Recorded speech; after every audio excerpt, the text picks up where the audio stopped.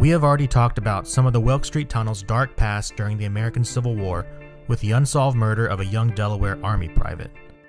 Several years after the war, in 1882, a peculiar and unsettling event involving a young married couple and an argument that turned deadly rocked the Tunneltown neighborhood for several months. The conclusion to the dark encounter, however, is not what you'd expect.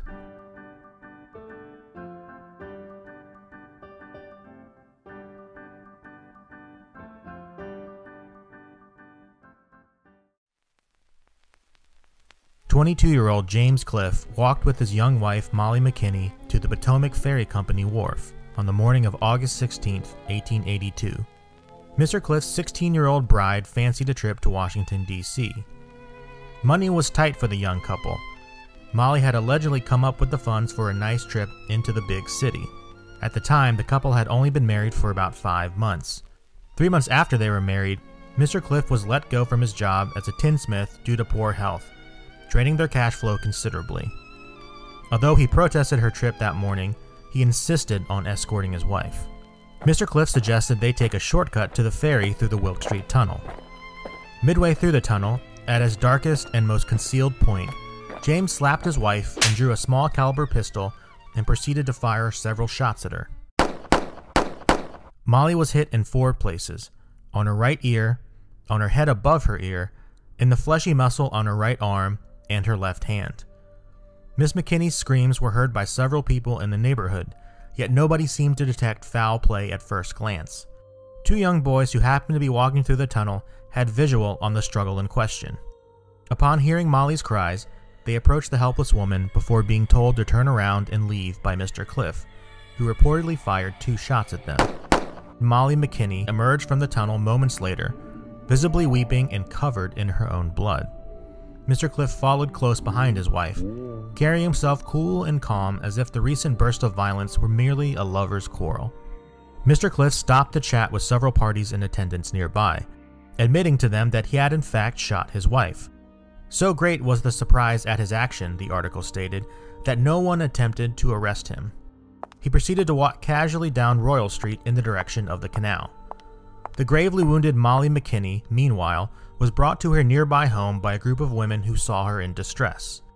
After nearly passing out from blood loss, she was brought back to by the helpful women before a doctor arrived to extract what projectiles he could out of her body. The doctor removed the balls from her hand and arm, but waited to remove those in her ear and head until she had, quote, calmed down. The wounds were serious, but not fatal, thankfully. Word of the event spread, and a crowd soon formed around the house of Molly McKinney. Oddly enough, it took a great amount of time before anyone in the vicinity began to search for Mr. Cliff, the husband who had simply walked away from the crime scene so calmly and casually. What kind of man was he, and what possessed him to make an attempt on his wife's life? James Cliff had spent the better part of 2 months sick with consumption, which made him unable to work. Molly, not one to shy for the finer things in life, asked for fine clothes, food, and companionship, which her husband answered with jealousy and physical and emotional abuse. This was all well documented by those who knew them. Neighbors reported that he was known to whip his wife, yet not in a manner that would suspect further efforts of deeper foul play. His friends said he was possibly insane. Yet in the realm of Gilded Age romance, Mr. Cliff and Miss McKinney had forgivable differences. Molly's habit of seeking lively company made Mr. Cliff insanely jealous, likely the prime motive for his attack.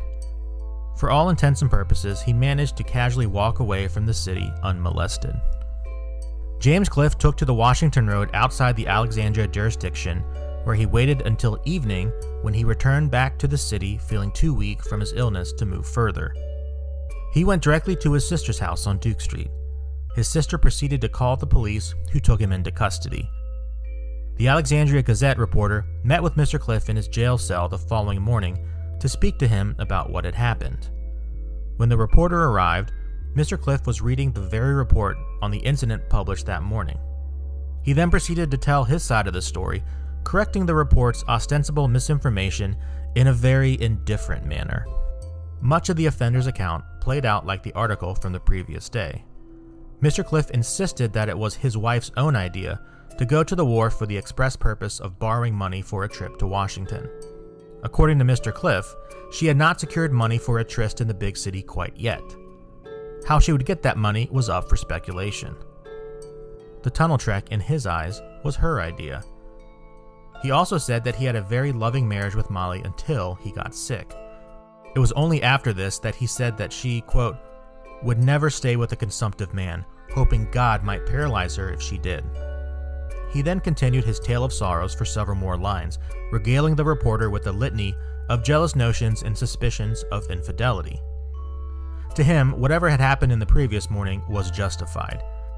Meanwhile, down the street in their home, Molly rested from her serious injuries. One of the balls in her ear still lodged firmly in place. Sadly, the article written later that day ended on a somber note indicative of the time period. Quote, Mrs. Cliff, it is understood, does not want her husband punished for his crime, and is willing, like a woman, to blame herself entirely for the affair. It was an ominous warning of things to come, if not prophetic. 2 months went by before there was a conclusion to the Cliff assault case. In the middle of October 1882, the Commonwealth set out to convict the prisoner James Cliff, who had the intent to maim, disfigure, disable, and kill his wife. Neither party had apparently seen each other since the incident in August, but circumstances that played out would prove that that was highly unlikely. After taking time for the selection of jury, witnesses were called, including Molly McKinney herself. In a shocking turn of events, she refused to testify in court against her husband, giving no reply when asked about the events on the 17th of August. When she finally did speak up later during questioning, she said that, quote, she had nothing to tell, and objected to other leading questions that would have assuredly convicted Mr. Cliff. All the prosecutor could get from the witness after several attempts to get her to tell the truth was a smile. The smiling grew infectious, and soon laughter was heard in the courtroom.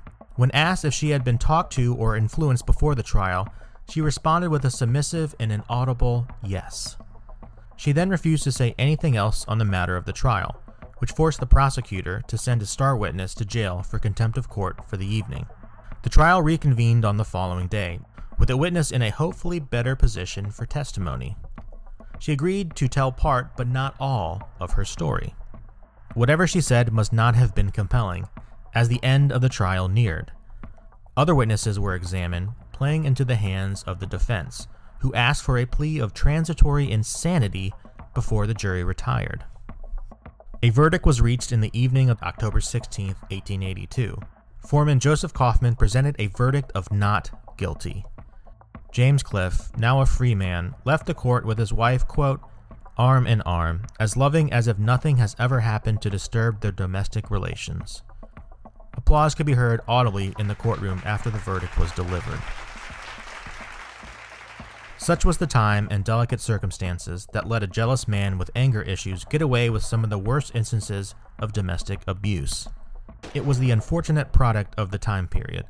The vehicle for that violence was eerily enough the Wilkes Street Tunnel, which provided Mr. Cliff with the perfect location to strike her in a jealous rage.